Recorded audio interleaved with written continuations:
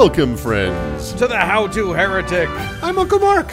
And I'm Uncle Dan. And I'm Uncle Doug. And this is your user's guide to life on the outside. Boy, howdy. Leaving religion is the first step into a larger, better world. However, it can also be a scary world. Woo! Things work differently now. Never fear.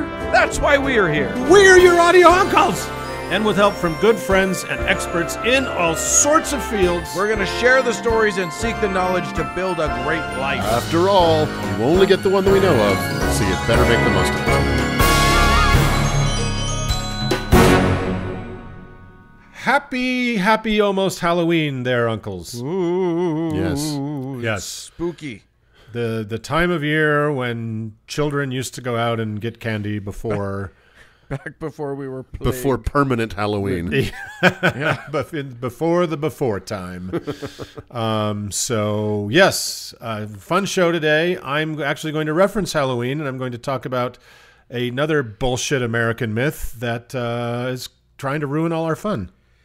Yeah, and I too will be a little themey on the Halloween thing and talk about the person that you are picturing every time someone says witch. Yeah. The proto alphabet. Yeah. Yeah. And then I'm going to bring it home by completely ruining the theme and talking about leading a discussion on the paucity of atheists in our government that represent us and what we can do about it, maybe. And also what the word paucity means. It doesn't mean anything. He just made it's my word of the day calendar. So there you go. It's going to be a fun show. So let's just jump in.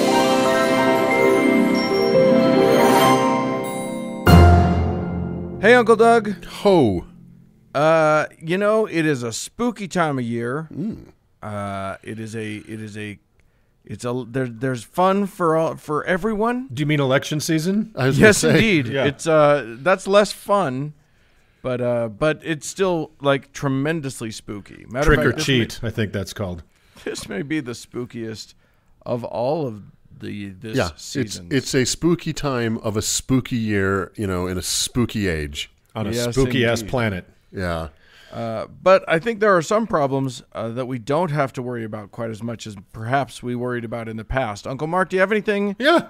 Any good news on the horizon that we can talk about? We'll get there. As you guys were mentioning, it is spooky season, as some people say, the heart of October. That's the word on the street, the talk around the water cooler, the buzz, as they say. But quick, before we get into an honest question, what do you guys think about Halloween? I've never loved it. We have differing opinions. Okay. Uh-oh. We're gonna have to separate ourselves. You've never liked it at all, Doug? Even from childhood? No. I never. What? Free candy? The free candy was nice, but it's like it wasn't like as kind of modest as my family was, it wasn't like I couldn't afford candy other times of year. And I don't love the costume thing was always just a big drag for me, and I'm a bummer. What can I say? But you like it, Dan. I've always enjoyed it. I like embracing the spooky in a fun way, and I like sort of the transgressive sort of vibe of the whole thing. I think it's a lot of fun. I like the sexy parties. I don't know. It all just feels like good. It's when grown-ups get to play in a way that grown-ups don't often do. So, I think that's actually a lot of it for me. See, I loved it as a kid because, I was this imaginative kid and didn't have a tremendous amount of outlet for it, so it was always a big deal for me. What happened to the imagination? I don't know. It's just left. I sold it for some magic beans. But it died with the kid. But it died with the boy. But then I kind of went into the Doug sensibility of it, where like in college, I just thought it was every straight guy. That was the night he put on his girlfriend's clothes and got hammered and just screamed all night. And I'm like, oh, fuck this shit. And then, as an adult, I've kind of come full circle. Years ago, I was working in Atlanta. And I went to my buddy's place, and autumn in Atlanta is gorgeous. Like, it's so beautiful. And this guy I was working on a movie with was a scenic painter, so he was really capable of all this cool shit. And he had this amazing, spooky old Victorian house on a corner in this great neighborhood in Atlanta. And he went for it, right? Like he and his family it was nuts. Like the whole yard was a cemetery. There was fog everywhere. And the kids, he only let them in a few at a time to walk around the wraparound porch where his wife was the witch at the end, right? It was all outside. But it was really spooky fun. And the kids were just lined up. Like it took an hour. You'd have to wait in line for an hour. And I just saw how much fucking fun they were having. Yeah. And I kind of came around and I said, you know what? This is actually a really cool thing. And so I've come full circle. And as a person who works in the imagination business, I think more imagination and creative playtime for kids is better than less. And letting children inhabit a character for a whole day is not just fun and creatively challenging, but in a way it's kind of empathy building. And, you know, for you, as you're saying, Dan, kind of the transgressive nature of it for queer and gender conforming kids who are too young to have the words to say it, or maybe aren't safe or to honestly express themselves in their family situation, it may be a single night of liberation after, you know, another year of living in some kind of closet. So, well, let me, before you go on, I'll amend my harumphing a little bit. Too late. I don't hate Halloween for other people. I don't want it to go away or anything like that. And I love trick-or-treaters. And in the past few years, we've had a little tradition where you guys come up to my house and we watch a scary movie on Halloween and we get candy. But we've only ever gotten like 2 or 3 trick-or-treaters a night. Well, and then one year we were watching the movie and we heard trick or treat and Dan's wife screamed so loud with excitement, I think she scared them off. Totally. She was so excited we had trick or treaters. It sounded like someone was getting killed in the house. That can happen. And they ran away. So, but I love you. I'm with you 100% on kids getting dressed up and going out for a fun night. I get behind that 100%. I never loved it because I am, like I said, a bit of a bummer. Yeah. See, I'm the opposite of you guys. I think the kid part is the worst part about it, and I just want them to go away so that I can have my fun. Wow, we're like all over the map with Halloween. Okay, that's cool. I love it. So, but honestly, I don't give a shit that it derives from a quasi-religious pagan festival that it has precious little to do with anymore at all, right? Right.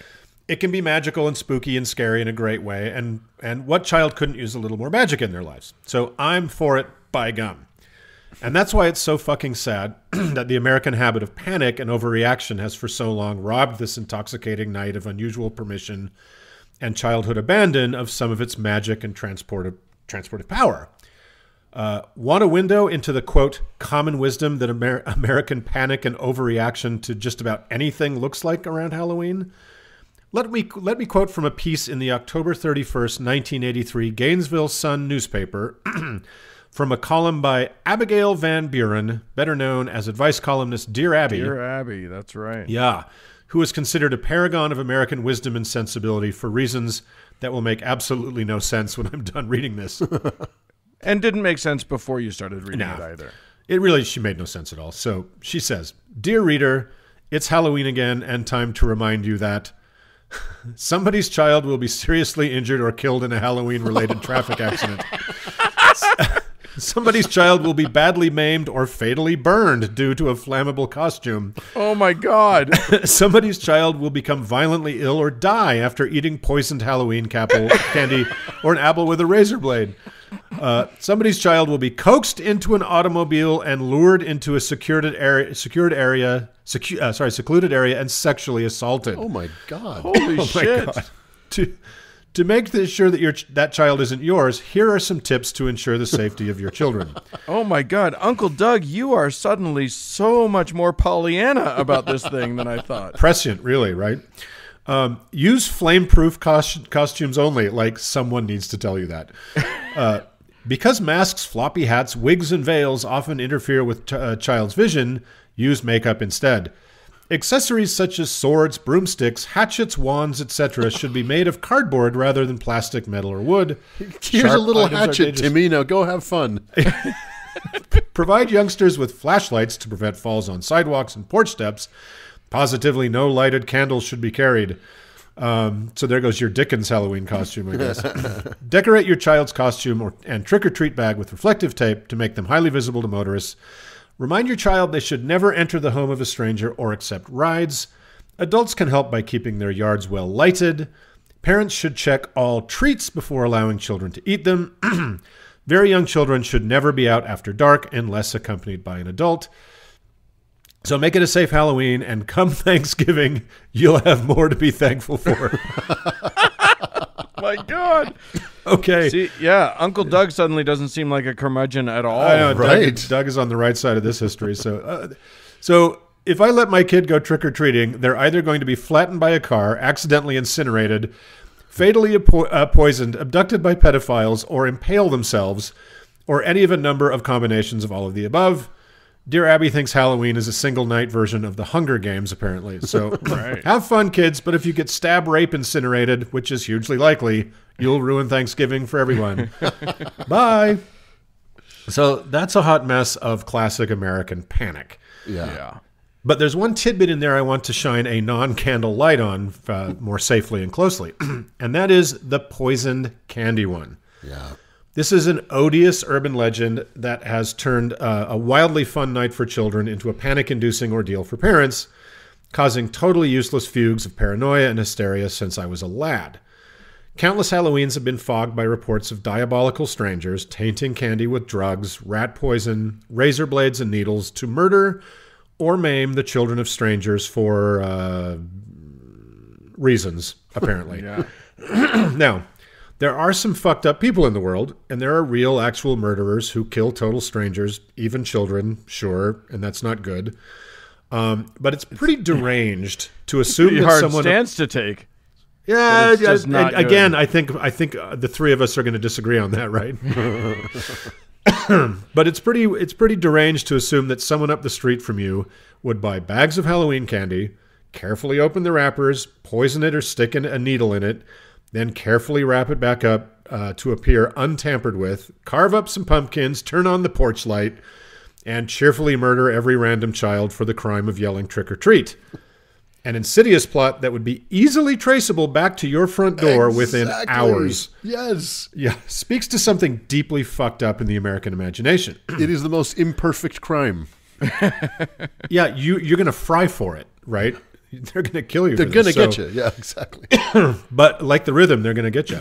But like most hysterias of this nature, there are a few teensy tiny nuggets of reality that provide the seeds for the mighty oak of American hysteria to grow out of. So in 1959, for reasons that are not clear, a guy in California gave chocolate-covered laxatives to trick-or-treaters, many of whom ended up having a pretty shitty night, but that's no actually one pretty died. He was charged for the unlawful dispensing of drugs and a crime called an outrage against children. Oh, wow. In 1964, a mean old woman who had some serious opinions about how old trick-or-treaters ought to be handed out packages of steel wool, dog biscuits, and very clearly marked ant poison to older kids whom she told they were gag treats in order to scold them for participating in the holiday. I see. That blew up into a huge news story about poison candy and dead children, but no one died or was even hurt by her crabby little stunt. Even so, she was charged with endangering children. Yeah, that's not a cool thing to do. No, it's a shitty thing to do.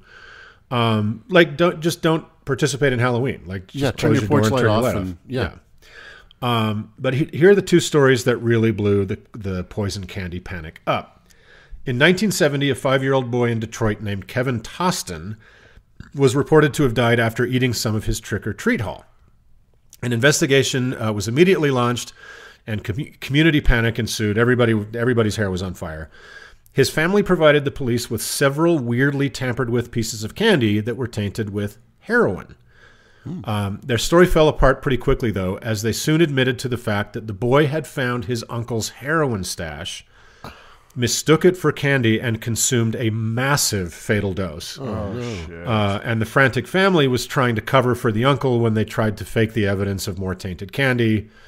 Shitty, awful, a dead kid, but no case of strangers handing out poison candy to random children. Moral of the story, never trust an uncle. Well, yeah, exactly. But also, like, people don't just give away their heroin. That's not... you can kind of count on heroin users to keep that. If heroin users are known for one thing, it's not giving away heroin. Yeah, a peanut butter cup is cheaper than a fix, so you're not getting their heroin. So the other story is even more awful. In 1974, an 8-year-old boy in Texas named Timothy O'Brien ended up dying after apparently consuming a poisoned pixie stick. Once again, the full force of the police was brought to bear. Community panic led to a national panic. It was all over the news. You can imagine. I remember. What year was that? 74. I don't think you remember 74. No. I don't, but I do remember there was I'm sure we'll get there, but a marked fear of pixie sticks when I was a kid. Well, this might have been the source of that. So events surrounding the night of the poisoning began to seem very peculiar, however. While out with several neighborhood kids and other parents, Timothy's father, Ronald O'Brien, dashed ahead to a house that did not appear to be participating in the holiday. Then he came back down off the porch with a handful of pixie sticks. The other parents thought it was odd that he had trick-or-treated without the kids, like an adult just knocking on the door by himself. And they hadn't seen the door of the house open, but he said they had just opened it a crack and handed them out to him. The police then discovered that Ronald had recently taken out life insurance policies on both of his children. Oh, my God. No way. Even increasing them the day before Halloween, much to the discomfort of the very weirded out insurance agent who was like, yeah, people don't normally do this, you know. Yeah, this is not a... This is what's called a red flag in the industry. It was also discovered that the pixie sticks he gave the other children had been opened and closed back up with a staple. A staple? Yeah. Not exactly how pixie stick is typically how they come out of the package, right? So it turns out Ronald O'Brien was distressed about being in debt and decided that collecting the life insurance policies he'd taken out on his own preteen children was his ticket to financial freedom. Oh my God. He even called the insurance company the very next morning to try and collect after his son died. Wow. He hoped the other kids he gave the poison to would also die in order to cover his tracks.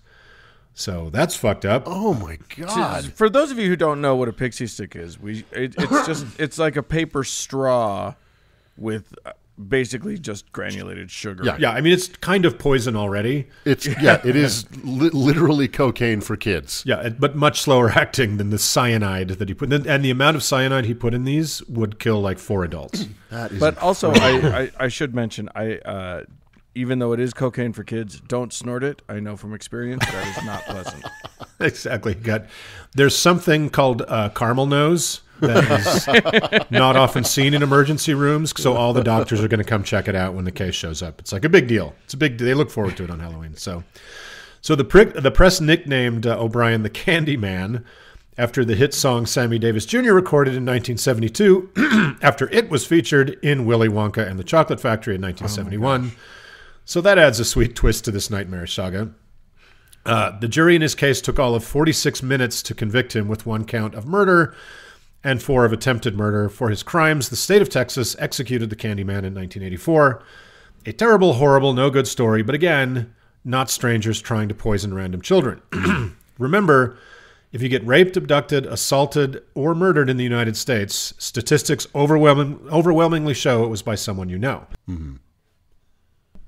And it was not helpful to the explosion of this sinister canard that it was happening concurrently with, and likely because of, the Satanic Panic, another American hysteria happening at the same time, which we discussed in episode 23. So stories of candy poisoning could trace the motivation of the and I'm saying, quote, perpetrators, to fables of widespread child sacrifice and ritual abuse that were apparently raging in every community from coast to coast. The very Christian and very demented illustrator Jack Chick, who we need to talk about another time, yes, added fuel to the fire by making one of his famous Chick tracts depicting a black mass where witches were asking Satan to bless their poisons, their needles, razor blades, and candies so they might deliver him the maximum number of child sacrifices on his special day. And as stupidly credulous as both local and national news media were about everything related to the Satanic Panic, it just became common wisdom, accepted fact that your children were very likely the target of a sadistic child murderer living somewhere within a few blocks of your house. By 1985, 60% of Americans were terrified of letting their children eat their well-earned sugary booty.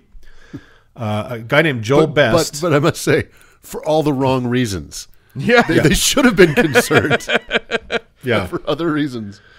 Well, kind of diabetes is as American as apple pie, right? So Joel Best, a professor of sociology and criminal justice at the University of Delaware, is the world's leading expert on Halloween candy poisoning and tampering legends. Oh, no. It's actually his life's work, this particular thing. So he spent years tracking down every single report of poisoned goodies. And other than the sad circumstances I mentioned above, there's absolutely no truth to any of the hundreds of panics, urban myths, and credulous local news stories. Wow. Yet, to this day, news outlets warn of the dangers of poison candy and razor blades in apples. And by the way, if you're handing out apples on Halloween, even without razor blades, you're a monster and to be avoided. Stop doing that. No apples. Texas should give you the chair for that. So, boo, trying to keep kids healthy. Boo. You can have an apple any other fucking day. Yeah. Some hospitals and clinics will still x-ray your candy to check for needles and shit. I know. It's amazing. Yeah. Churches and other groups have long organized what's called trunk or treat events. Yeah. Where basically all the same people whose porches you would have visited park in the church parking lot for the added safety feature of having candy distributed from the trunks of idling cars. So that's much more fun, you guys. It sets a good precedent for the child, too. They learn that getting stuff out of the trunk of a car is a safe and healthy way of doing things. And spare a thought for the murderer pedophile down the road, like looking down the street at the parking lot going, they foiled me. They foiled me. Yeah, with his bowl full of needles back at home. And look, given the political nightmare we're currently going through in this country, I'm as suspicious of about 40% of my neighbors as the next guy. But Halloween is also a lot of fun as a community event. The people with their porch lights on love to see the kids in their costumes and help contribute to the wonder and mischief and magic of a special childhood event. They bought candy to give it to your children for free, not to murder them with it. Have a tiny bit more fucking faith in humanity, which is weird for me to say. But right. Obviously, despite Dear Abby thinking she needs to remind us not to let our children set themselves on fire, most parents do everything they can to make Halloween safe and fun for their kids. Though this year obviously is going to be a weird one for sure. And sure, take a look in the bag if you're nervous. But taking candy to get x-rayed, going to the, quote, safe trunk or treats is giving into a lie about events that never happened. Just another hysterical moral panic that has seized our weird American neck hairs from the Salem witch trials to the Muslim ban. There's plenty to be scared about in the world right now, like the very air we breathe is filled with murder germs. A paleo-fascist Supreme Court nominee is looking ready to legislate us back to pre-Deuteronomy. And a steroid-fueled Trump doing the tongue-out Epstein dance at his rally that I cannot unsee. So be afraid of that shit, but not the candy, for fuck's sake. So yeah, I am 100% on record as being so thoroughly against the trunk or treat thing.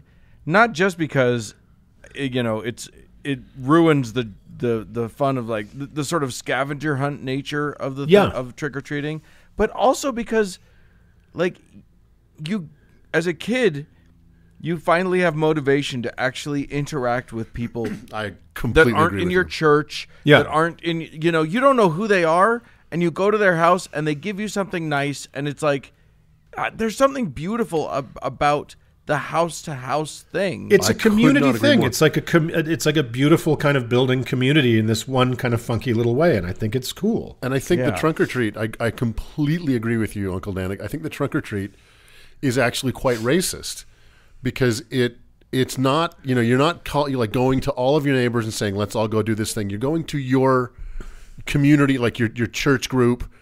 One of of the Halloween I hated, one of the favorite things was that you'd get candy from like Latino families that was something you'd never seen before. Yeah. It was like a different kind of candy. It was really cool. And there's always the woman who gives you like the full-size candy bar and you're like, I'm never fucking forgetting her. Yeah, exactly. But those I will people, cry at her funeral. If you're not part of that church group or whatever group it is, you're not going to the trunk or treat. Right. So you're not exposing your kids to the people who live around them. I completely agree. Yeah. So, and it's and again, all that is based on bullshit. It's based on a lie. Uncle Mark, when we were kids, and all of us, that was a constant refrain around Halloween. Yeah. Don't eat your candy till you get home. I remember that very clearly. And break all the candy bars in half before you eat them. Yeah, and it's still a thing. That's so crazy. Yep. So there it is. Get out there, get some candy. And, if you're going to poison somebody, do it another night of the year. Don't be a dick about it. Well, and also, follow in the tradition and poison someone you love. That's right. Well, exactly. And again, about the trunk or treats, if U.S. crime statistics tell us anything, it's don't trust people in your church. Right. Exactly. Yeah. Right. Exactly. So you're better off with strangers. Go get some candy. Well, remember, though, this year, you should be concerned that your child is eating a pillowcase full of candy in one night. That's a bad. Boo. But Boo also, to you. during the pandemic, every candy that you get from a stranger is poisoned. Yeah. So, maybe not this year, I guess. Sorry, kids. You're back to curmudgeonly. I don't like curmudgeon, Doug. I never left. Do you know what we're going to do? We're going to put a sign on the door that says, say trick or treat, step back 10 feet. And I'll put a little piece of tape on the sidewalk in front of our house, and we'll toss your treat to you. Say trick or treat, step back 10 feet, give me something good to eat. Yeah, there you go. We'll all be safe. All righty. All right. Okay. Bye.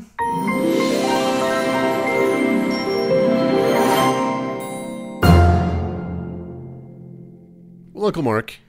Hello. It is a particular time of year, and, Halloween is in the air, and part of that brew is the witches.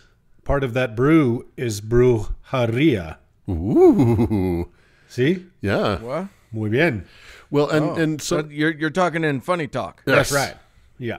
Speak American, goddammit. That's right. It's Halloween. You speak American. Just like Jesus done.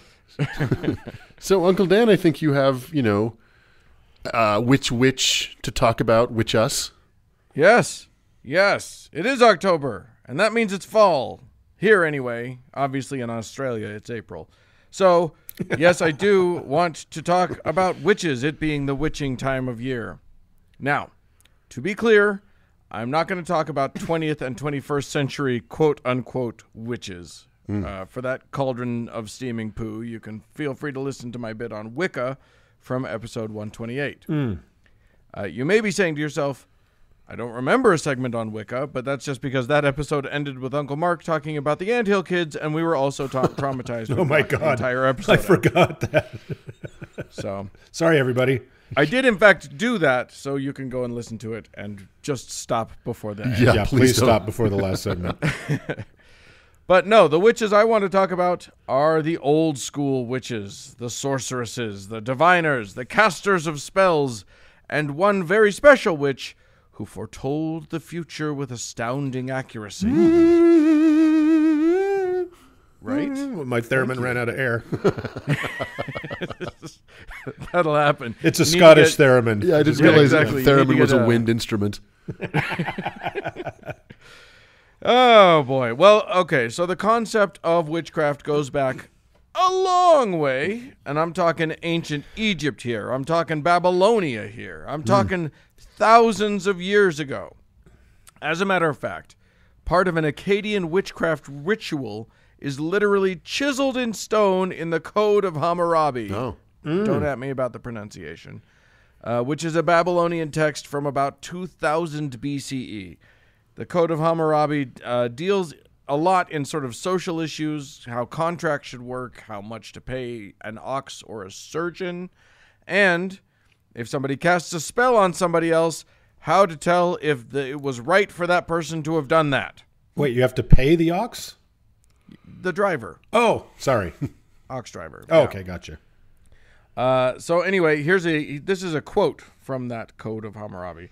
Quote, if a man has put a spell upon another man, and it is not justified, he upon whom the spell is laid shall go to the holy river. Into the holy river shall he plunge. If the holy river overcome him and he is drowned, the man who put the spell on him shall take possession of his house. If the holy river declares him innocent and he remains unharmed, the man who laid the spell shall be put to death. He that plunged into the river shall take possession of the house of him who laid the spell upon him. Pretty foolproof when you think about it. Yeah, just glad I don't live in ancient anywhere. And what else floats? A duck. Oh, we'll get to the duck. All right. Yeah. We're not there yet. But this was a pretty good method of determining things, unless you don't believe that rivers know what they're doing. Yeah, I mean, if the rivers don't know what's up, then suddenly witchcraft becomes a very dangerous game. Anyway, this passage is interesting because it makes clear that the ancient Mesopotamians were idiots and didn't know that when it comes to witchcraft, you're supposed to be throwing that side eye at the ladies. Come on, man. Yeah. It's also fascinating to note that the problem Hammurabi had with witchcraft wasn't if it was good or bad in and of itself, but rather if it was deserved or not. If it was misapplied. Yeah. So witchery features heavily in the Bible. We've talked about that. It's commonly associated with evil and the devil. Throughout the bad book, witches are condemned and sentenced to die for their sin. Except the part where Saul has the witch of Endor summon the spirit of the dead spirit of Samuel. That witch is cool, I guess. But as for the rest of them, well, Exodus is pretty unambiguous when it says, "Thou shalt not suffer a witch to live." And since society still hasn't figured out how utterly nonsensical that book is, accusations of evil witchcraft continue to plague society to this day. Yeah. Interestingly, historically, there was a long period in Christianity where witchcraft wasn't taken seriously. The 20th century, you ask? Foolishly? No! Obviously not! Accusations of witchcraft happen all over the world. Mostly women still get attacked for this shit. No, shockingly, the time I'm talking about is actually the so-called Dark Ages. Really? For centuries, the church was actually, brace yourselves, kind of reasonable about the idea. As a matter of fact, somewhere around the year 900, the church released Canon Episcopi, who knows? Yeah. Which was a passage of church law that dealt with folk beliefs and what the church thought of them. Now, if you had asked me what the Christian take on witches in the year 900 was, I would have been positive that they were terrified of shit of them and probably burned every 20th woman in every village just to be on the safe side. Exactly. Yeah, I would have totally said the same thing. But that's not the case. Huh. In Canon Episcopi, it doesn't even believe in witchcraft. It dismisses the idea as a fabrication. And women who called themselves witches, or in this case claimed to be followers of the pagan goddess Diana, weren't really magical. They had just been deceived by the devil into believing that they were magical. That's the church's whole the church's whole take on them was that Satan had taken possession of their minds, and that was bad. And they should probably be kicked out of the town before they trick anybody else into their dumb beliefs. But that they were harmless when it came to magic. So there was satanic possession and shit, but there wasn't witchcraft. That's right. Huh. There were demons and heretics were of course burned at the stake or whatever, but All day. there wasn't such thing as like people who actually had witchy powers. And that was the word on witches in Europe for actually a long time. But you know the church, there's no reasonable position that they can't untake. That's right. By the 15th century, people were positively itching to believe in scary magic ladies. That notion bubbled through the land until the 1480s, when a particularly uptight German clergyman named Heinrich Kramer got his panties in a twist about some local young women. He attempted to try them for witchcraft, taking a particular interest, and this is always a good sign, in the sexual proclivities of one of them.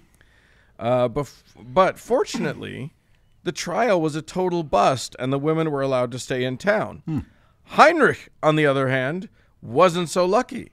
The local bishop was so disturbed by the whole affair that he kicked Heinrich out, calling him senile and crazy. So, another point for reason. Hooray! Don't get used to it.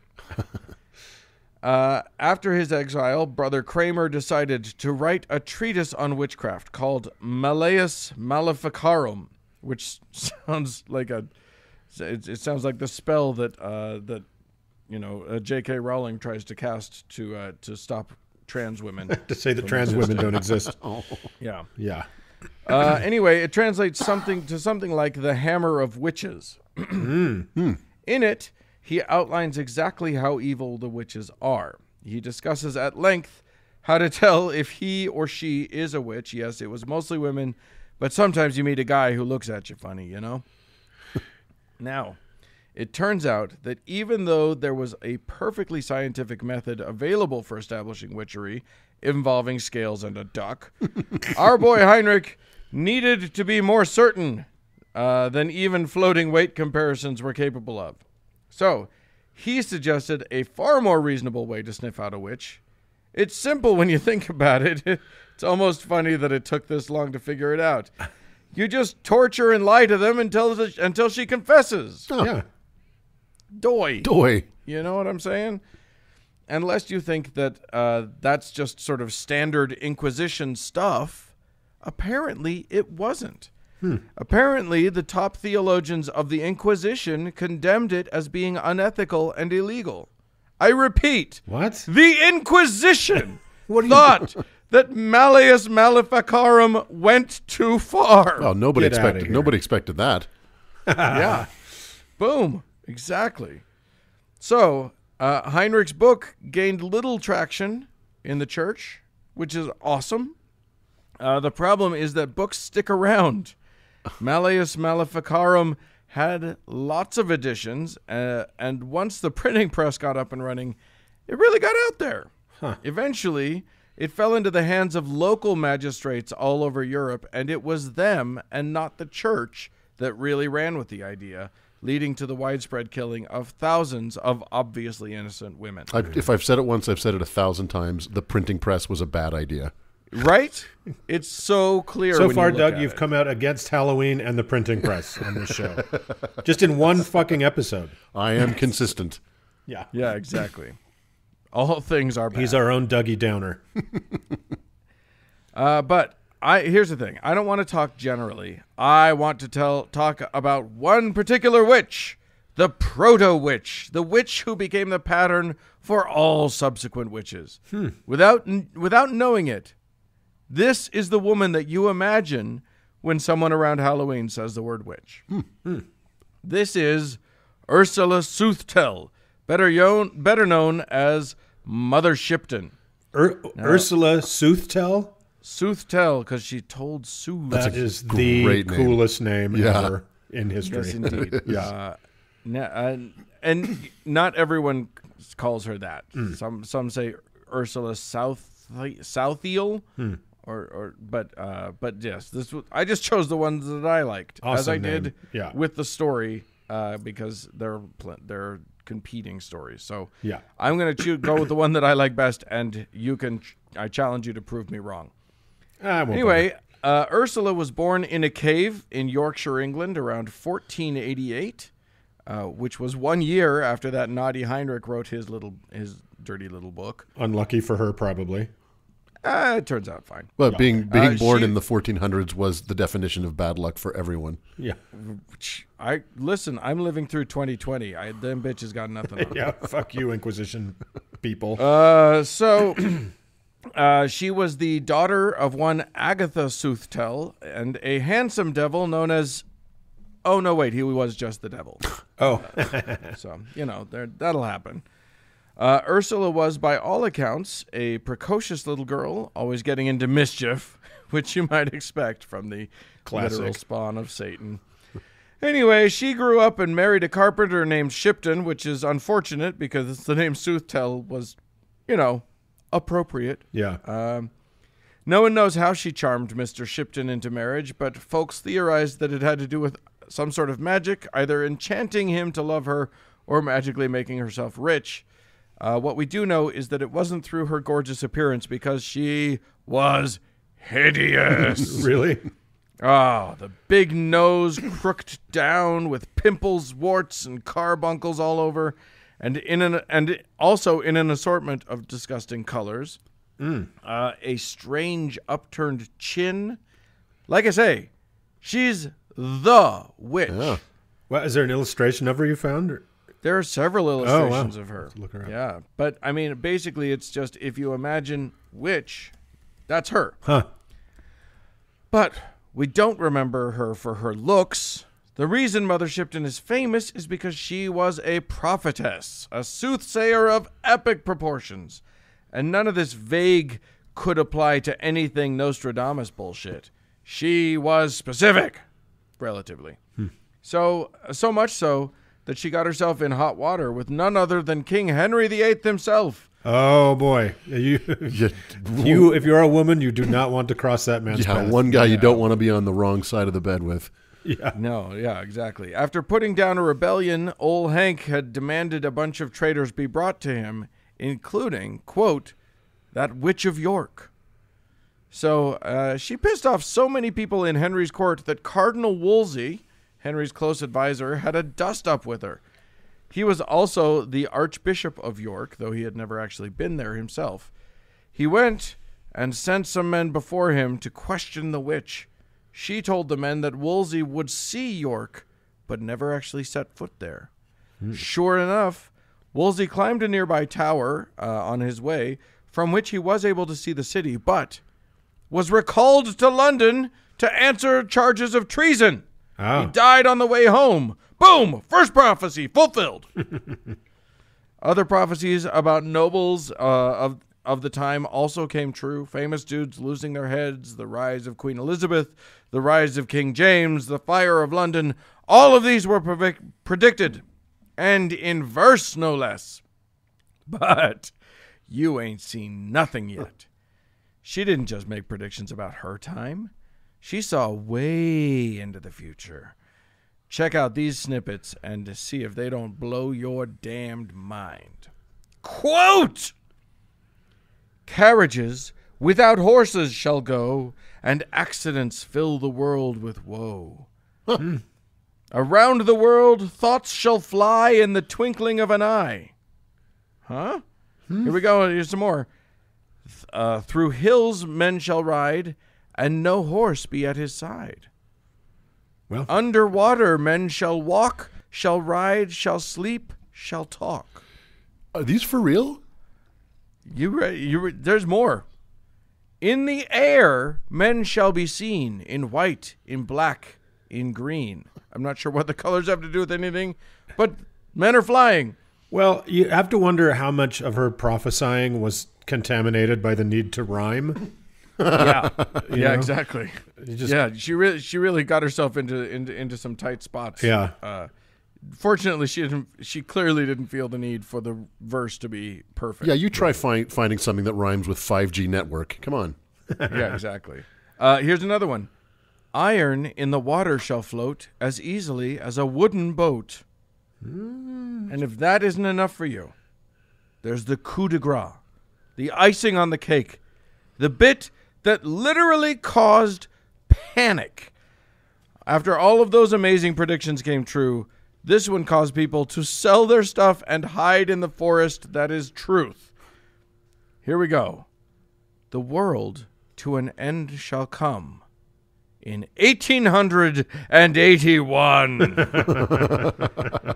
Well, they can't all be winners. Yeah. And it may have been a little hysterical of folks to have panicked like that, considering the fact that the guy who sold them the book of Mother Shipton's predictions also admitted to having written them. Oh, really? Okay. That's right. All of those amazing prophecies about the modern world were written as a hoax well after they had happened. In 1873, Charles Hendley confessed to having made it all up. Oh, thank God. You guys almost lost an uncle there. Right? And considering that the end of the world was supposed to happen in 81, that gave ample time for people to stop believing in it. But you know how people are. Why give up a good woo just because you know for a fact that it's bullshit? Well, I want to push back a little bit because I just looked it up, and it turns out that James Garfield was assassinated in 1881. Oh. And that was the end of the world? Well, for him. For him, It was. It's true. It was the end of the world for a lot of people. Yeah, really. probably. So there you go. Of course, Henley was just one in a long line of people who had written prophecies after the fact and attributed them to Miss Ursula. It turns out that it's a lot easier to be accurate in your prognostications if you do them backwards. That's not to say that it's super easy. For example, in some of the really early stuff, the Mother Shipton predictions published only decades and not centuries after her death, there were predictions about, quote, Lord Percy, but then got things wrong, indicating that it was actually about a different Lord Percy. That sort of thing. Gotcha. Mother Shipton is the stuff of legends. You can still visit the grave where the cave where she supposedly was born outside of York. It's been so popular as a point of interest for so long that they call themselves the oldest tourist attraction in England. Wow. That's a pretty heavy claim for a country with as much history as England. With such an assortment of henges. I was about to Yes, say. indeed. Yeah. You're various and sundry. And it's made all the more interesting by the fact that Mother Shipton almost certainly was not born there. As a matter of fact, it's entirely possible that no such person ever existed. Oh. Henry VIII's letter did mention a witch of York, but nobody actually knows who that was referring to. So there you go. Mother Shipton appeared in countless books. She's appeared in plays, pantomimes. There's even a moth named after her because of the splotches on its wings look like her imagined crone face in profile. Huh. I was thinking this was going to end terribly with some poor old woman being burned to death, but it turns out there was nothing to burn. There was nothing there to burn. Wow. It seems likely that this was just a nice and somewhat wise... There may have been, a somewhat wise woman who people went to for advice, and her legend sort of grew out of control. Yeah. And people wanted to believe magic existed, so they just made shit up. Or it's a composite character or something like that. Yes, So. exactly. Or maybe she was just entirely fake all along, but then again, the greatest trick the devil ever pulled was convincing the world he didn't exist. It's true. And like that, poof, she was gone. Well, I looked up her picture, and she is the classic witch. Yep. Yeah, she's the very classic witch. And as you were saying, Europe, I'm surprised that Europe went through a, hey, let's not burn witches phase for a while. Because Yeah, it was just a witches aren't real phase, which is something we should really get back to. We should really look into that. Yeah. I don't often recommend the attitudes of the Dark Ages, but that one's one that's worth looking reinvesting in. Yeah, we talked about Father Grandier and the Witches of Loudun a few episodes back, and that was in the 1630s. So, as the 17th century Enlightenment was kind of dawning across the rest of Europe, church was still burning up witches. Yeah, they really went after that with gusto, sort of after the this time of history. It became all the rage. It's like bell bottoms, things just these fads just keep coming back and going away. So I get it. It's Well, fun. cool. Well, let's fly on out of here. Yeah, dress like a witch, everybody.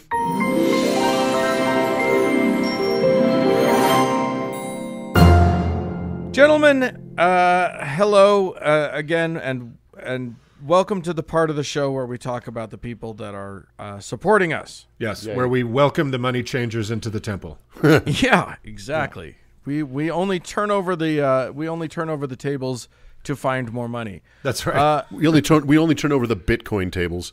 Yeah, exactly. So all of you guys listening at home, a lot of you are very generous and want to give us your money, and we don't understand why, but we love it, and it's our favorite thing. So we got a lot of thanking to do today, fellas, so gear up. You ready? Yeah. Yeah. Okay, so thanks first to Kat and Michael, and now it's time to throw out some saints. We got some saints. So, Uncle Doug, Oh, boy. give a saint to Chris. Well, I have been watching a lot of Simpsons reruns lately, so sorry, Chris. Your saint is Saint Pyromancer, the breakdancer of Walla Walla, Washington.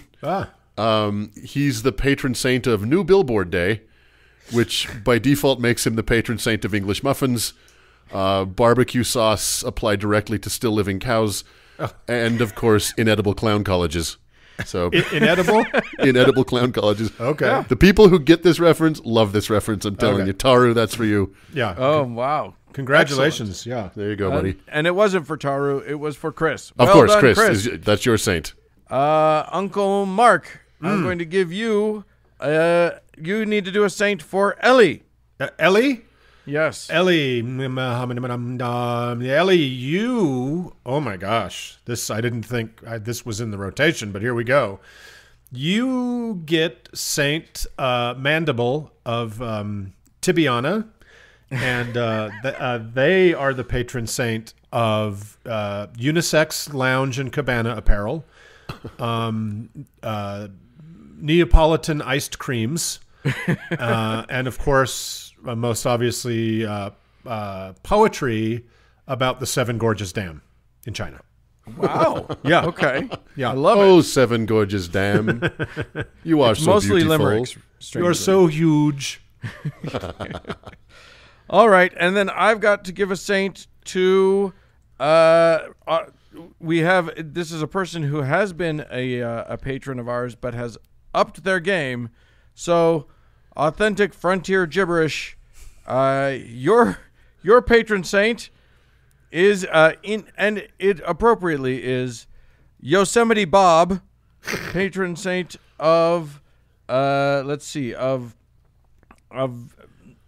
comically oversized pistols, of also comically oversized headwear, and of the word tarnation. And it can also be pronounced Yosemite, by the way. Yes, exactly. That's right. So that's good. Yeah. And then Uncle Mark, there's one more that I can't remember that you're going to have to give to Uncle Doug to Holy do. shit. Oh, Doug, this major apologies to this patron because, again, Patreon, why did you make it so hard to tell when people fucking... It's just crazy. So this is someone we've owed a saint to for a little bit of time. This is Dylan, who, by the way, said in a note to remind us that Doug is his favorite uncle. So Dylan is on my shit list. But Uncle Doug, maybe you are a more appropriate sainter for our dear friend Dylan. Dylan, you're putting me on the spot here, but because you love me, I love you back. And from now on, listeners, no one has to say that Uncle Doug is the favorite uncle. We'll just assume it. So, Dylan, your saint is Saint Starscream, the squishy of Omaha. She is the patron saint of blank album covers, like the Beatles' White Album or Spinal Tap, Smell the Glove. Oh, Smell the Glove, yeah. Yeah. A hologram. She's also the patron saint of holograms of dead rappers and landlocked seabirds. Nice. There you go. Which are the patron saints of Utah, by the way. That's Yes, right. exactly. Yeah. Well, good. Well, all of these people have generously decided to give of their talents in the sense of money, and we sure appreciate it. If you want to do the same, you, dear listener, can go to howtoheretic.com, click on the support us thing. It's so easy. It doesn't cost much. You get to decide how much you want to give us. It can be anything. It can be $1 an episode. It can be $1,000 an episode. And the more you give, obviously, the better a person you are. Yeah, the president's $1 billion in debt. Have some courage. Get close to that. Right, exactly. We usually advise people on this show to be like the president. Yes. So if you can't do that, go ahead and give us 5 stars. 3 is not good. If you think we're a 3-star show, give us 5 stars. That's how that works. Yeah. And we sure do appreciate all of you. Let's move on. Woohoo!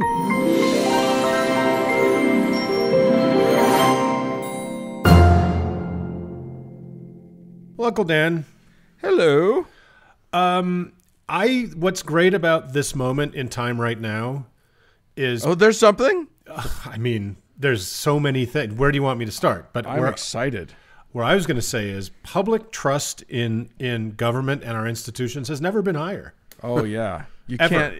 Every politician has an approval rating well above 80. Well above the 0 it ought to be. So Right. Yeah, exactly. Well, it's a good time of year, Mark. The murder hornets hibernate.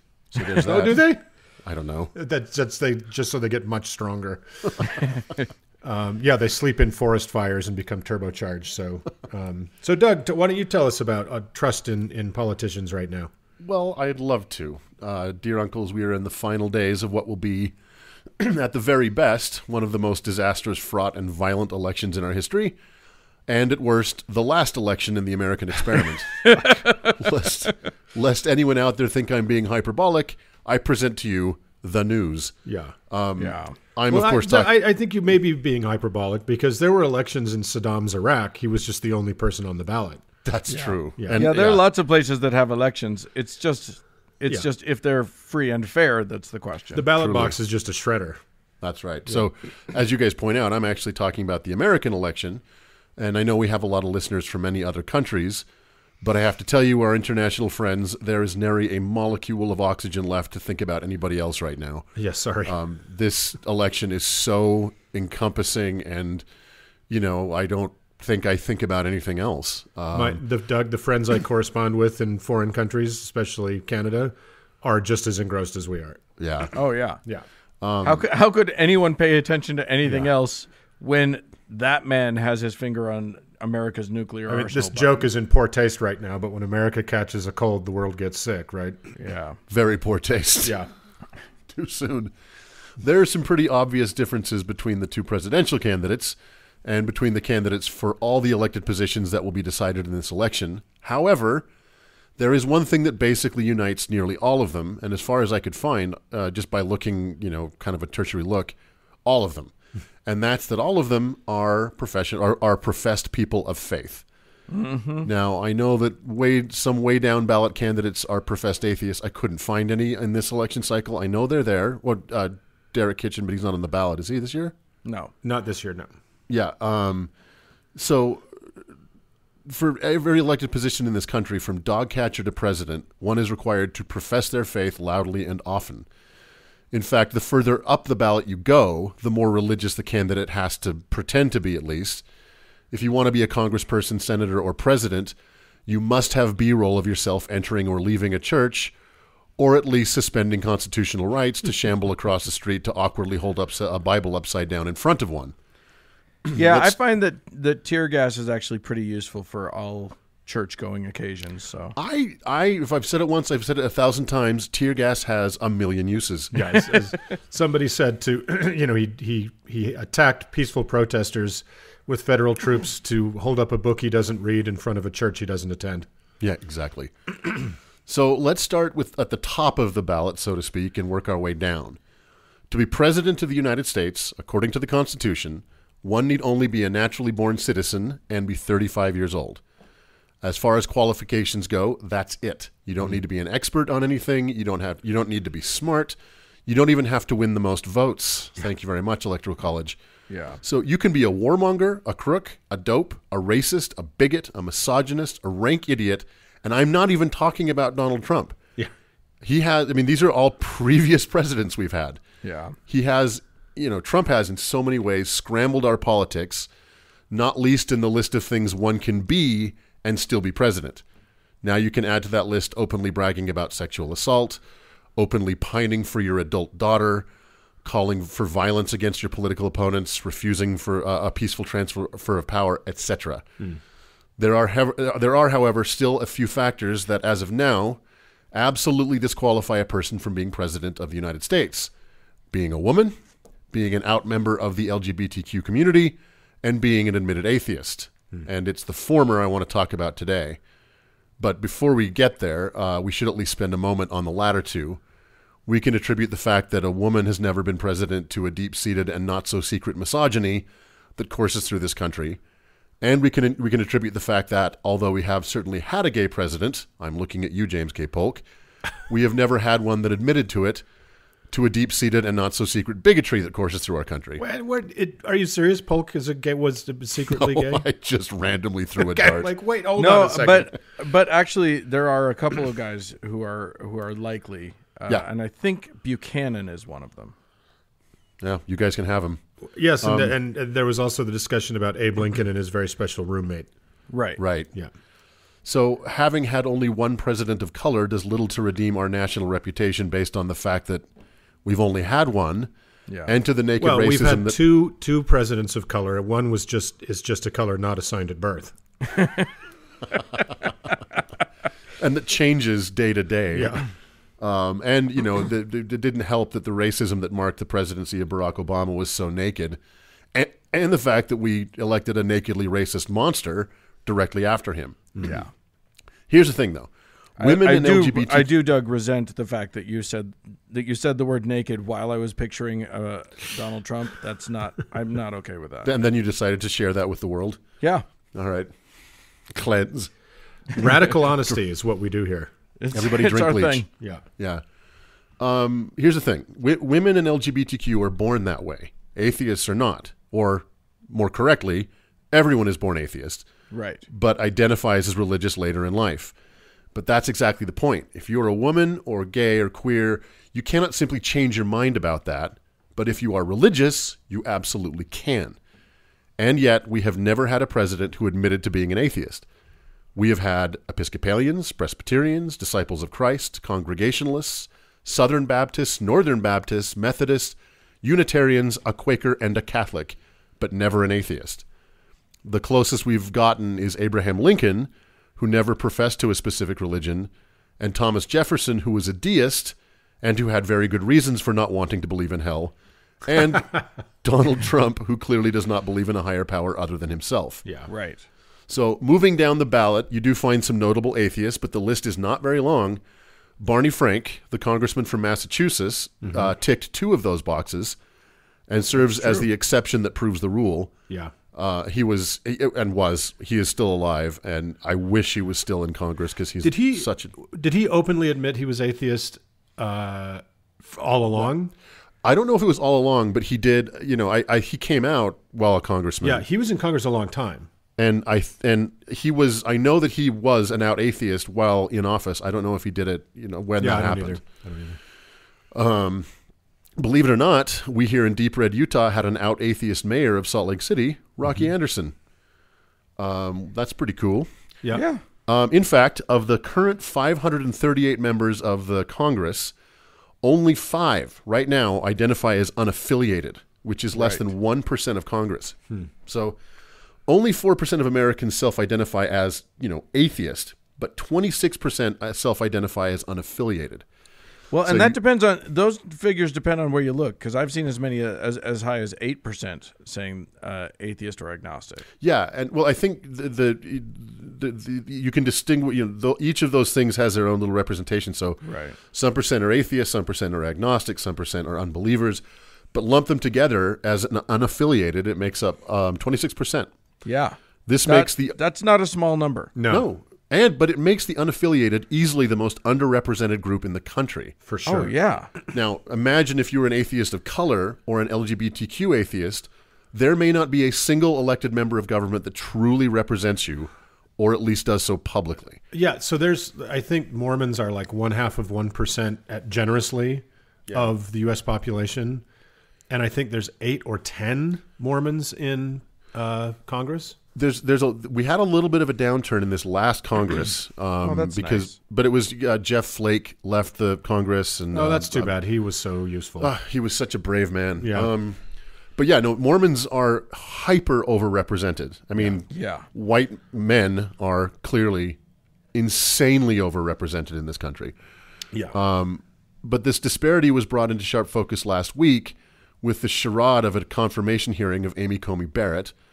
The right tried to pretend that she was under attack for her religious beliefs, which Uncle Dan talked about last week, which are freaking troubling, her beliefs. But the Democrats, however, being Democrats, did not, and correct me if I'm wrong, because I tried to watch as much of the hearings as I could, didn't ask her a single question about her far-right religious splinter group, which I personally think they should have. But I do too, and I don't think they did.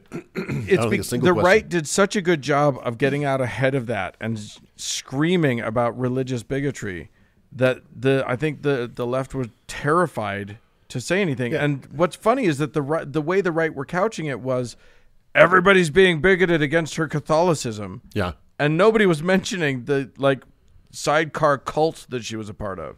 Yeah, exactly. And right, and that Barack Obama was attacked for 8 years for being a secret Muslim, even though he went to church every Sunday. Right. And even the Christian denomination he went to, he got attacked for because the pastor was pretty outspoken. Or the fact that Joe Biden is Catholic. Yeah. Right. Right, I know. And an active Catholic. Which I don't love, but there it is. Yeah. Yeah. But all of that didn't stop the right from going out there and pretending that it's pretty hard for religious people in this country. Yeah. And then you have unctuous religious fanatics like Tom Cotton or our very own Mike Lee, who, while not actively spreading the coronavirus, is openly calling for the end of democracy. Yeah. I'm not sure. Did you guys see his tweet from the other day, a few days ago? Oh, my God, yeah. Yeah, let's just make sure it's repeated here because it's fucking crazy. He said, quote, "Democracy isn't the objective. Liberty, peace, and prosperity," he said prosperity, are. "We want the human condition to flourish. Rank democracy can thwart that." Yeah. Well, first of all, Rank democracy meaning fair elections. Yeah. Yeah, and first of all, you know how the Castilian Spanish kind of affectation is said to have developed from courtiers flattering, was it Charles? Yeah, sure. King Carlos or whatever, who had a lisp. Right. I think that now to curry favor with Trump, you have to put typos into your tweets. Right? So that's how that language is developing. Well, but if yeah, you're gonna, this canard that we're not a democracy, that we're a republic, is so this stupid distinction without a difference that was started by the John Birch Society when they were mad about the civil rights movement. And anyone who is tempted to use that argument in a debate, just let me put this marker down. It makes you sound stupid. Yeah. You think you're sounding smart. And old Mike Lee, you know, if you're going to call for the end of the American experiment, can you at least use spell check? For fuck's sakes. Yeah. So can we just spend a second on Mike Lee, our senator? Sure. I cannot. This man is. I'm so disgusted to be represented by him in Congress. Yeah. Mike Lee looks like he just sold a monorail to Ogdenville. You know what I mean? I think he looks like your souffle fell, but it somehow still managed to put on a suit. It's funny because you know, I'm not super into making fun of people's looks, but he does look like a wax museum rejected him because they couldn't make him. They can't make him their thing look as waxy as he actually looks. To look too lifelike. He looks like a French witch brought a brie to life on a hot day and cursed it to sell insurance. Mike Lee looks like a proctologist who's not in it for the money. I think Mike Lee is like the Terminator, but if instead of Skynet becoming self-aware, it was vanilla pudding. All right. Do we Mike have any Lee more is before what not having a healthy dose of imposter syndrome looks like. Oh my God. Oh, any more?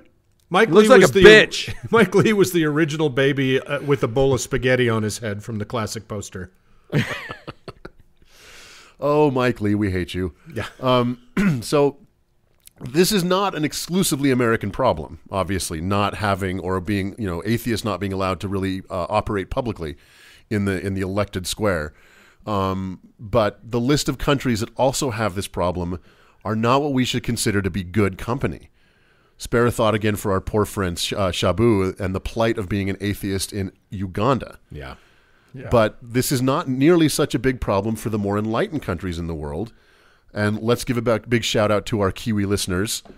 New Zealand just showed us all that this need not be a problem by re-electing Labour Party leader Jacinda Ardern, who is not only a former Mormon, but an admitted agnostic and a woman. Yeah. So, you know, this can be done. Yeah. And it also bears mentioning that under her leadership, New Zealand has defeated the coronavirus. And their lives are basically back to normal. Yeah, and apparently she breastfed her newborn in cabinet meetings. Can you imagine the American right having to contend with this woman? No. Like they would come out of their skin. Yeah. I yearn for that. Yeah. Yeah. And you know, it can happen. It's just a matter, and that's really what I want to get to here in a second.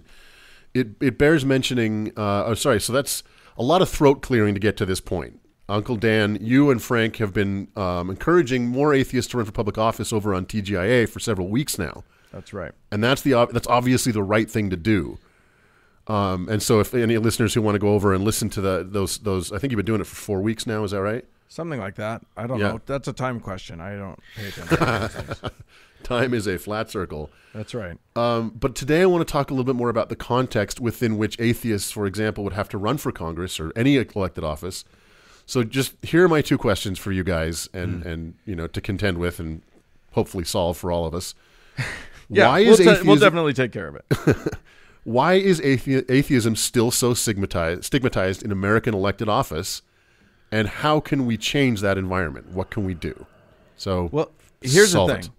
it. There was and is a concerted effort to this end, to demonizing atheists. And it's because this is all part of Project Blitz. And before that other thing, there was, and this goes back to before the Reagan era, but there was a concerted effort by the Republican Party to associate their name and their brand with Jesus. And that involved things like, because honestly, before this like very calculated effort, evangelicals didn't care about abortion. It was not an issue that was big on their radar at all. This was Jerry Falwell being angry about desegregation.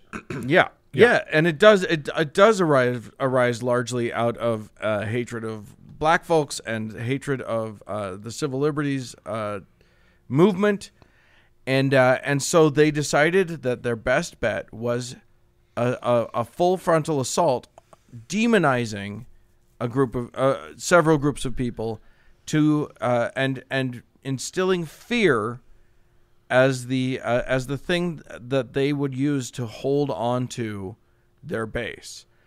And so, yes, gay folks were demonized, and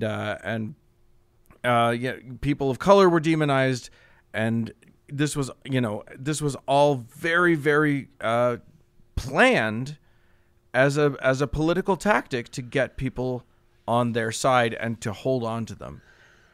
So now we've got this a country where a non-believer has been beaten into the heads of the religious America that we non-believers are worse than rapists. Yeah, and exactly. And so you get otherwise intelligent people who also happen to be believers.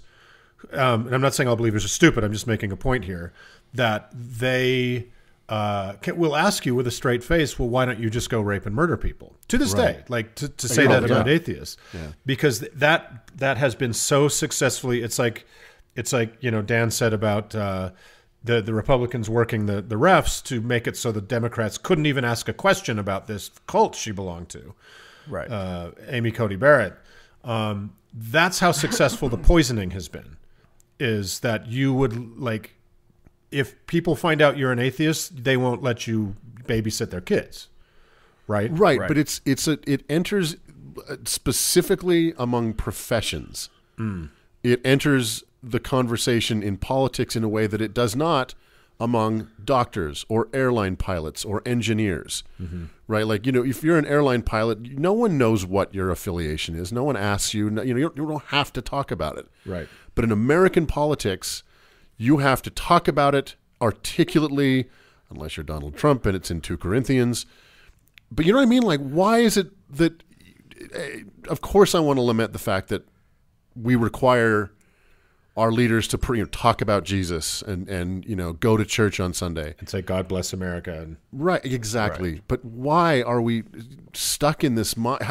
If Democrats are an opposition party, and we've gotten to a place as a party where we can talk about being pro-choice unabashedly, which many Democrats do, why can't we have that? Why can't we make that evolution on religion? Well, I think it's very distasteful, to be honest.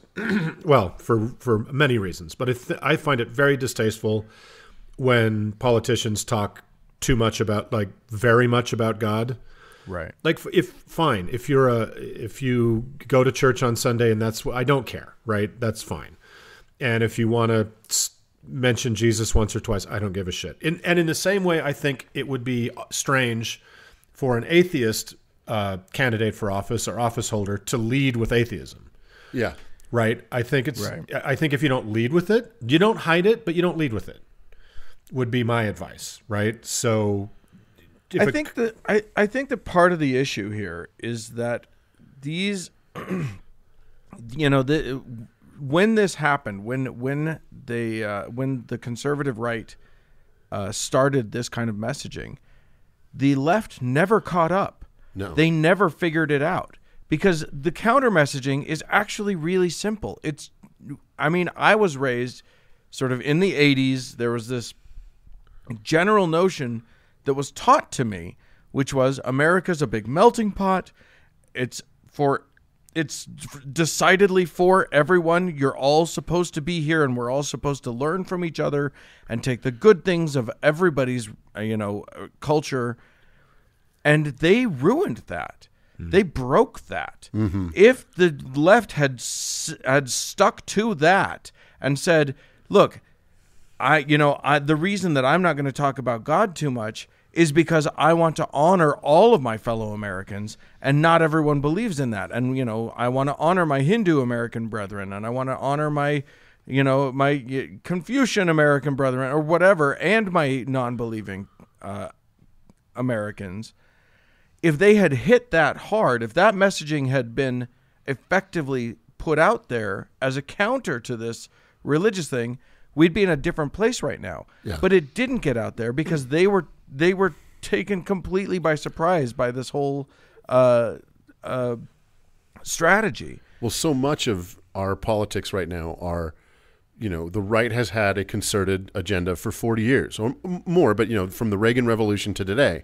Yeah. It's been about judges, it's been about voter suppression, and it's worked, right? They are a minority party, and they are running government, across the fucking board. Yeah. And, the statistics on Supreme Court justices alone are so gallingly, maddening because, the Republicans have appointed, I forget, it's some giant majority of the last 10 Supreme Court justices, and several of those presidents were not elected by a majority of Americans. It goes on and on. Yeah, and the confirmations were made by senators who, represent vanishingly small segments of our population.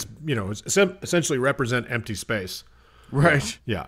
But the way I look at this, and tell me, what you guys think of this, is not long ago, not many years ago, in well within the lifetime of everyone who's listening to this podcast, what has happened with gay rights and gay marriage was inconceivable. Mm-hmm. Sure. Right. Those of us who remember well the Bush administration in 2004 presidential campaign, which was based on homophobia, and they won. From that time to get to where we are now, there's many, many things that happened, but something happened, right? And I kind of think if there's a way for atheists to find their way out, and out of our closet, so to speak, and into the limelight, especially in elected office, the culture has to experience some kind of a change. And I'm curious how, what you guys think was the impetus for that. I know there were more than one, and there were many people who did a lot of work, but that they did it, right? For kind of the general acceptance of queer rights and that sort of thing. Yeah. And I know we're far from being where we want to be, but we're a lot closer than I thought we'd be in 2020. Well, as a queer kid, growing up in the 70s and 80s, I didn't think these days would ever occur. Yeah, exactly. Right. So, obviously a huge amount of that was what I would call cultural power or soft power, right? And that was kind of Hollywood that was putting, and I hate to say like Will and Grace, I hate to say it's totally a positive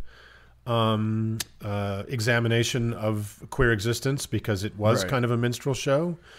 And gay people were, beloved characters, but they were also ridiculous parodies. But things like that, and now, Ellen DeGeneres, who's turned out to be a horrible human being, but her, her coming out on her show, and those things were tremendously important. That's part of it. I also think society becoming, and this was mirrored in what you were saying earlier about the Christian right and them working the refs. But society has started at that point to become less and less religious. and that's also went a long way towards that kind of acceptance. I think that, portrayals of atheists as not being monsters is important, and I will, with all possible humility, say I think that's part of what we're trying to do here. Yeah, I think that's right. I think so. I also think that we need to take more pages from the LGBTQ playbook, because since Stonewall, and since going back to the 70s, 60s, 70s, gay people made it a point to come out. Yep. And to be open and to take be enormous visible. risks and come out. Yeah. Yeah, when it was very, very dangerous for them to do so. Yeah. Because they knew that the visibility was the only thing that was going to make them human. Yeah. And I think when people, when mothers started finding out that their own child was gay, or when somebody's favorite niece or nephew was gay, suddenly it wasn't just this theoretical thing that they could hate, but it was a person that they loved. It was a face that they had to contend with. Yeah. And so I think part of our job as non-believers, as heretics in the world, if it's safe to do so, or if you're brave enough to do so, is to be open and out and public about your non-belief. Yeah, if you're able. I think of this is a courageous thing, but I think about our friend Vern and his, lovely cohort of young people at Utah Valley University who have a Secular Student Alliance club, and they table, like they show their faces and say, come talk to us, ask us about, atheism and secularism. And that's brave, and those are the kind of steps that need to be taken to make this happen, I think. Well, and I think, if you think about, to your point, Uncle Mark, too, that there's not a lot of atheist content, so to speak, because Will and Grace, it's on everyone's list because it happened, and there's no denying that it had an effect. It was in the right place at the right time, yes. Yeah. And there's that apocryphal story, I don't know if it's true or not, but I do love it, of when Michelle Nichols wanted to quit Star Trek because she didn't like, kind of how she was being portrayed as, the short skirt and stuff. Kind of a piece of ass on the show, yeah.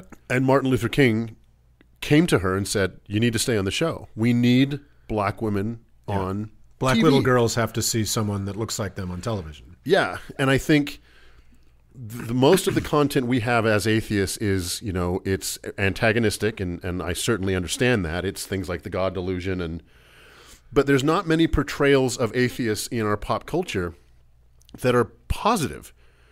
There's just not very many portrayals of atheists at all, and it's what's so strange about that is Hollywood is disproportionately atheist. Yeah, it's weird. And the people writing the shows and making the shows and acting in the shows are, by and large, non-believers.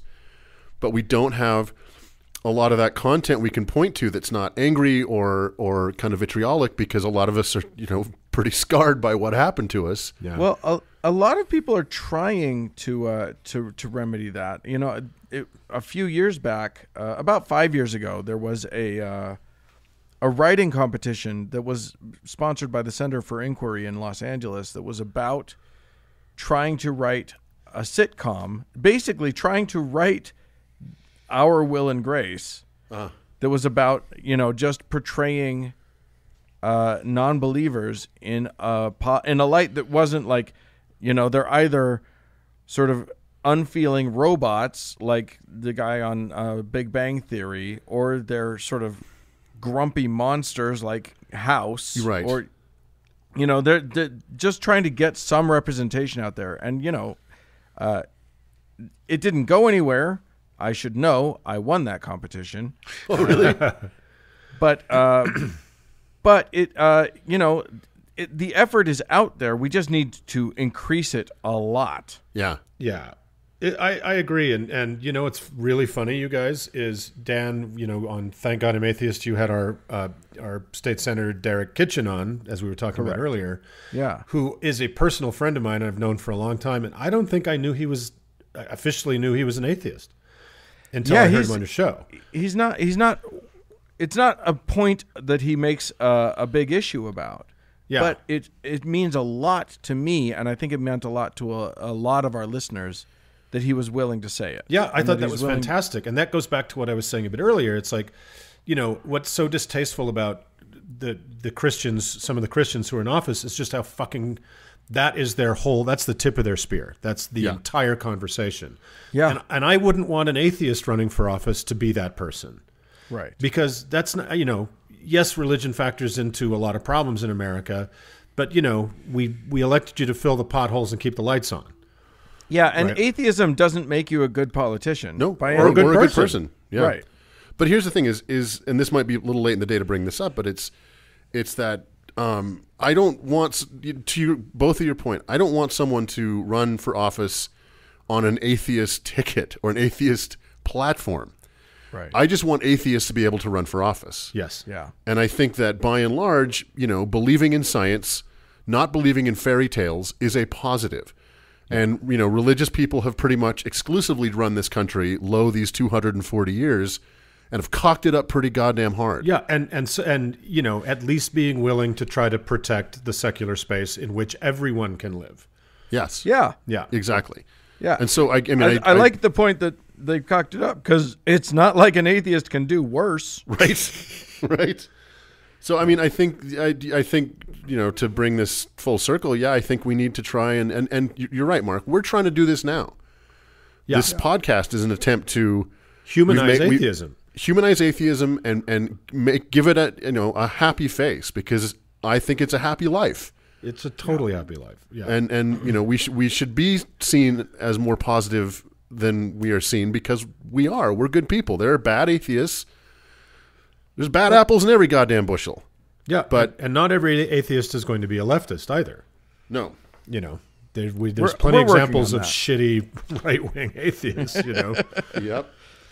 Well, I think we solved it. Yes, I think so. I'd like to end this segment, if you'll give me a point of personal order, with actually casting my ballot. I'm going to write in my... you hear that? Are you voting on the air, Doug? I'm voting on the air. Boom. Is that illegal? Am I going to get in trouble for this? I don't think so. I think President I don't Kanye will I don't pardon think you. anybody can get in trouble in America for anything anymore. So laws don't matter. So I'm not going to go do the whole ballot because it's long and I don't know who a lot of these people are, I have to admit. But I am going to fill in the circle for Kanye West and Michelle Tidball.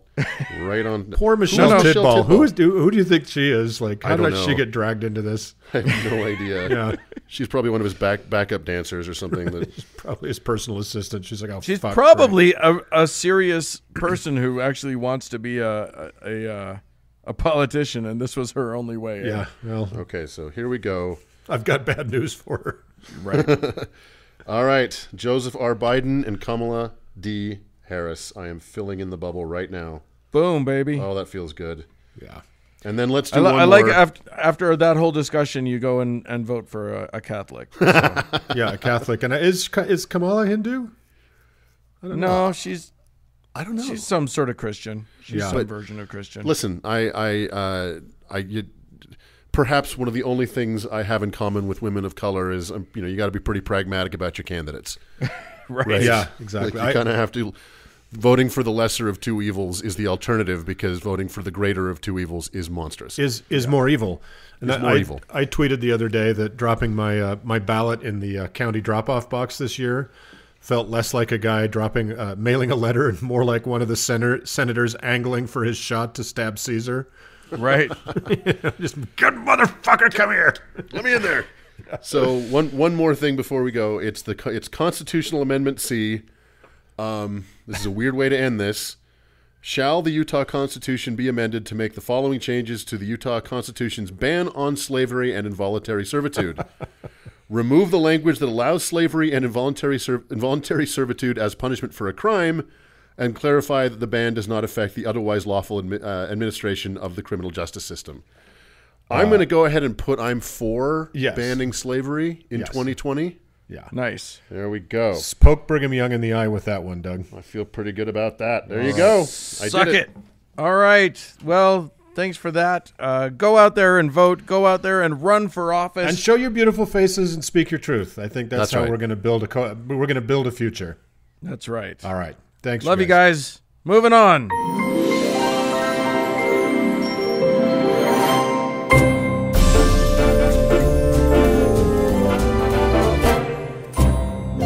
Well, friends, that's it for this week's show. Hey, we'd love to hear from you. If you are a witch, send us an email at howto@howtoheretic.com. Or if you think there's any Mike Lee burns we missed, why don't you call and leave us a message with those at 903-88-HOW, which is 903-884-6986.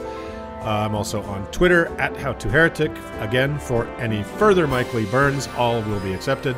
And thanks to our all of a sudden way more numerous patrons. We love you. Yep, and thank you, Cody Layton, for editing the show. And thanks to all of you, dear friends, for tuning in. Bye, friends. Wiedersehen. Mike Lee is a self-burn.